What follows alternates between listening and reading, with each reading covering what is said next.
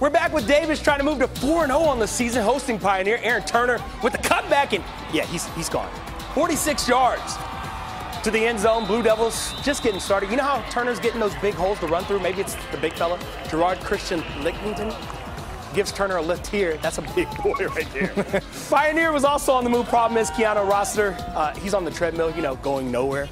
Gang tackled by Purple here, and plenty of offense the other way.